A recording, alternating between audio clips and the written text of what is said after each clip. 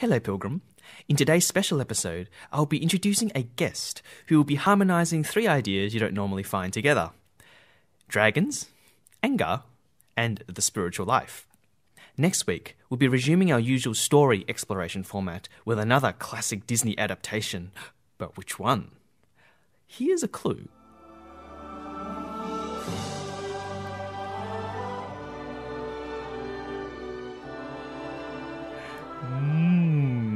The Myth Pilgrim will be going to new depths.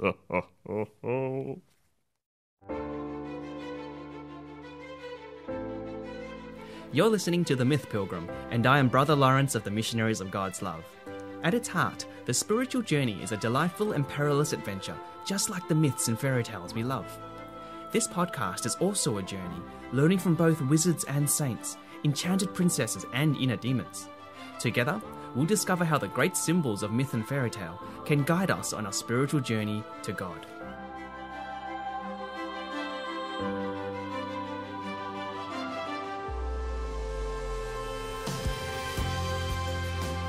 So, the guest speaker today is Fr Tony Schick, a Catholic priest of the Missionaries of God's Love. Over the last 7 years, I've come to appreciate Fr Tony as one of the wisest and holiest and humanest priests I know.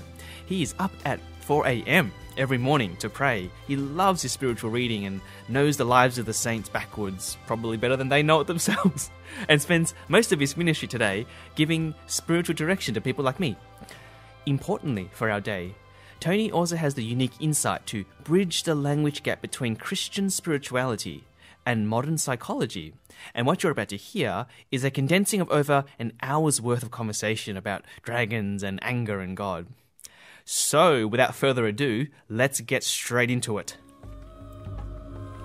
So, Fr Tony, one of the reasons I was inspired to bring you into today's podcast, talking about anger, is because you've spoken a number of times about a dragon, like the mythological symbol of the dragon, being a very apt image of anger, and even for Christians. And I want you, can you kind of talk about that a little bit, your experience? Okay, well, it's good to reflect on the fact that dragons are everywhere in popular culture and mythology. And why is that? I think it's because, without realizing it, when we look at the dragon, we see an image of something that's going on inside, unacknowledged. And we get pleasure from thinking about watching the dragon in movies and reading about it in mythology, because we see portrayed there something within ourselves that's struggling for recognition, right, and wanting to be seen, really wanting to be seen and acknowledged and dealt with. Now, I reckon that so-called, well, that dragon, if you like, within us is our anger. Yeah. So now just have a look at this. Anger's enormous, right? Dragons are enormous. Anger is dangerous and potentially very destructive, like a dragon. Anger breathes fire. Now, if you ever pay attention to what anger feels like inside yourself, you feel like you've got fire in your chest and it wants to come out through your mouth. This is the clincher, really, for me. I mean, who on earth thought of a creature that was fire-breathing? Well, we are all fire-breathing creatures. Like that's the nature of our anger. Anger is reptilian. It's primordial, like a reptile. You know, like an ancient creature. Not rational, if you like. The contrary of rational. Now, that doesn't mean bad.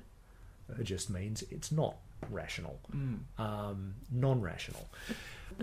In the church, we haven't had a suitably positive understanding of the role of anger, and we've tended to uncritically and rather foolishly, I think, see anger as a sin per se, rather than giving it its appropriate place in our lives.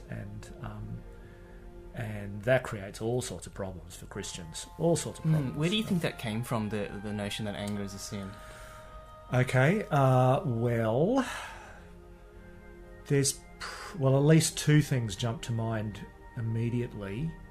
One is just misinterpretation of gospel teaching. So most obviously Jesus says in the Sermon on the Mount, you've heard how it was said, you shall not kill, but I say to you, anyone who is angry at his brother will pay for it in hellfire. Well, of course, wow, that's pretty terrifying, isn't it? So what Jesus is trying to say is that we need, and this is quite clear if you read the Sermon on the Mount properly. What he's trying to say is we have to be transformed entirely, not just our exterior actions, but all the way through to our core. So it's not just enough not to behave in externally damaging ways to each other, such as, in extreme terms, killing someone. But our hearts have to be pure. So, if we're inappropriately angry towards others, then that's just as much of a problem as if we're killing someone. So the heart needs to be dealt with, not just the external behaviour. That's what Jesus is trying to say. But of course, most of us and much of the church culture tends to take almost the opposite response, tends to make almost the opposite response of what Jesus is calling us to. Yep. So instead of hearing what he has to say and working just as hard on purifying our hearts as purifying our actions, what we do is we suppress our inner lives, or repress our inner lives right out of consciousness. So we end up like the Pharisees, and what Jesus says about the Pharisees, we're whitewashed tombs. We're pretending to ourselves that we're not angry at anybody when actually we are. It's just that we've repressed it out of our consciousness. The anger's all still there. It's all... I think in previous ages, the interior life would have, the spiritual life would have been understood to be the real life. Yeah. And anyway, in the interior life, the dragon is real, or at least, let me say, there is a enormous flying, fire-breathing reptilian reality inside, which...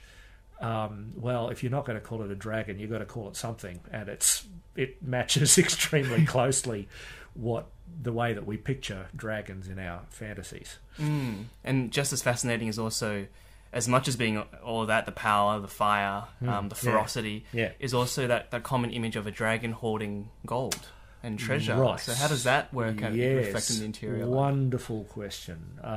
Yes. All right. Well, the invitation of the spiritual life is not just an invitation to a moral life, and it's not just an invitation to be kind and loving towards each other and to make it to heaven in the end. The invitation to the spiritual life is the invitation to a relationship with God. And one of the premier ways that we understand the relationship with God is that he dwells within us. That's Jesus' teaching. And I don't know if you've ever thought about what that teaching means, but it means something. When we look within and we look at what goes on within, God is in there in the midst of all that. He is manifesting himself by his Spirit in our inner movements. Now, obviously, many of our inner movements are not originating in God. They originate in ourselves. They originate sometimes in the power of evil, and sometimes they're just natural things. But a lot of our inner movements are in some way inspired by God, and we get to know God largely by getting to know ourselves and what happens within ourselves. So we're invited to go within and find what is within and get to know ourselves. If you think what I'm saying is strange, it's absolutely bedrock part of the, foundational to the classical Catholic Christian spiritual tradition that knowledge of self is one of the pillars, one of the foundations, along with knowledge of God. And so we're invited to get to know ourselves, and as we go into our inner world, there are tremendous treasures there. That's the thing. I mean, the treasure of all treasures is God himself, of course. Hey. We encounter him. Yeah. But there's treasures of healing, there's treasures of wisdom, there's treasures of insight, there's treasures of power. A mountain of gold is hardly adequate to portray an image of how great the treasure is. But if you like, a mountain of gold, that's perhaps easy to understand. And the dragon guards the mountain of gold in our in mythology, you know, and that's very much what it's like when we go within. There are great treasures there, but there's monsters as well, and there's danger, and that anger is one of the things we're going to find if we go in. So the hero normally slays a dragon, or how would you see that in the spiritual life? Like, does that mean we kind of, how do we slay anger? Is that even the right word? Yeah, look, I don't like that. I don't like that very much. That kind of imagery. Look, personally, I very much prefer the idea of befriending the dragon. Another image of that great power within would be perhaps the lion, and you know, imagery like Aslan in the Narnia books, or Mufasa in the Lion King, or Simba eventually when he grows up, gives you an idea of the power and danger of the creature that is there, but also the nobility of it. And there are stories that have us encountering the dragon and befriending the dragon, and you know, riding the dragon, being able to fly, riding the dragon. We would grow in trust. It's like a relationship with the dragon, where the dragon gets to know us and we get to know the dragon, and we learn to work together and trust each other. But if he's been neglected and rejected, punished and abused, and every time he pops up he's been told that he's not allowed to exist even, he's going to be all distorted and angry and vicious, like like an abused dog. You've been abusing this dog. You don't expect the dog to learn to trust you. Yeah.